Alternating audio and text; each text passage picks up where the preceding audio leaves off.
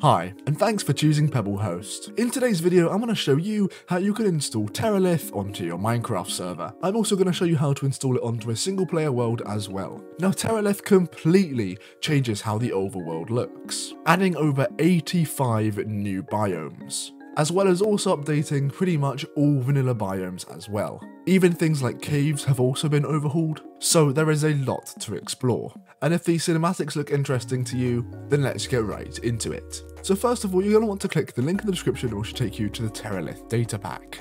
There is also a mod version if you do wish to download that instead, and I'll also leave that down in the description. And that can just be installed like any other mod. Before this, we're going to be installing the Datapack. So once you're here, you're going to click download Datapack. You have to wait a little amount of time, and then you can click continue to download. And then now, as you can see, I've downloaded the zip file. So for uploading it to a server, there's kind of two different ways you can do it. There's uploading it to the server directly, but this will mean that your spawn chunks and any chunks you've explored previously won't be overhauled, as they're already generated. And Terralith will only generate on new chunks. So we do recommend resetting your world or making a new one before you do install this. But even then, your spawn chunks which are preloaded will still not be Terralith. So if you do want your whole world to be Terralith, including the spawn chunks, then the way I'd recommend doing it is setting it up first in single player and then putting the world from single player into your Minecraft server. And I'll show you how to do that at this timestamp. But if you just want to do it way more simply and just upload it right to your server, then let's get into that now. So here we have our server. And now we're going to go to the left to click on the file manager, and then you're going to come down to your world. So my world is called something different, but yours might just be called world, or whatever you named it. So I found tutorial world. You're then going to go into that and then go into data packs, and then simply upload the zip here. But before we do upload it, we're also going to need to stop our server just to make sure no corruption does happen. So simply click stop, and then you're going to wait for the circle to appear red, just like this. And now it's safe to upload it. So we're simply going to drag it in, and now it's uploading the file, and then there we go. So now we can go ahead and start the server once again. Alright, so now our server's back up if we go ahead and join it. Alright, so I've now loaded into the world, and as you can see, it's pretty normal. And that's because this is just the spawn chunks. However, if we start going out of it, so our spawn was literally just over there, and we've come over here onto this gravel hill. And now if we press F3, you can see the biome is a Terralith gravel beach. So that's how you know it does work. And also in the distance, we can see these different coloured trees. Now this does not involve any resource pack or anything like that. The leaves will simply just change colour depending on what biome they are in. If we click on it, as you can see, these are just normal oak leaves. And this biome is a Terralith shield biome. We have another biome over here, and this is a Terralith white cliffs biome. And you can see already, there is so much variation in these biomes compared to normal. And I think this data pack is perfect for an SMP, or even if you just wanted to get back into Minecraft and start playing solo.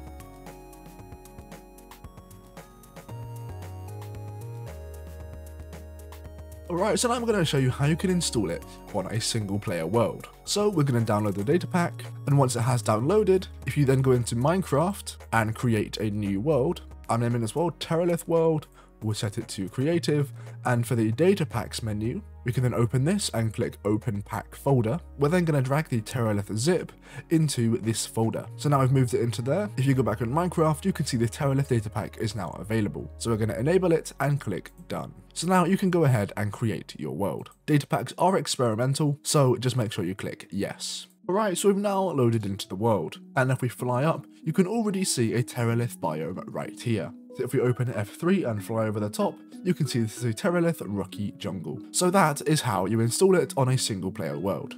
And now that we have our world, I'm going to show you how you can upload this to your server. So first of all, go ahead and leave the game. Then in the Windows search bar, if you search %app data %, and then go to this folder, you can then find .minecraft, and then in the saves folder, you should find all your worlds. Now I called my world Terralith World, so here it is right here. So now if we go to the PebbleHost panel, alright, so now we're going to go to the left to the file manager. Then in here, we're actually going to stop our server. So once it has stopped, you're then going to find your current world, so mine is tutorial world. We'll then click the checkbox, and then go ahead and delete it.